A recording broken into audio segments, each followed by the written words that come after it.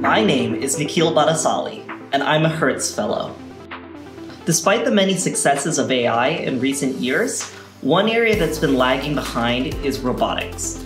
We're just not at a stage where our AI algorithms can interact with the physical world at a level close to animal abilities. In my research, I'm interested in understanding biological intelligence to build better artificial intelligence.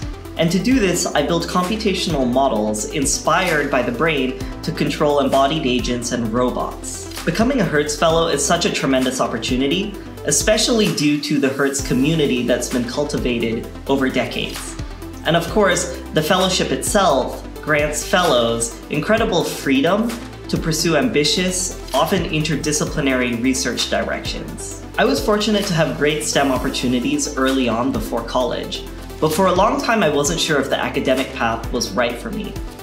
Over the years though, I found myself coming back to research again and again because I found the problems so compelling and making progress on them so rewarding.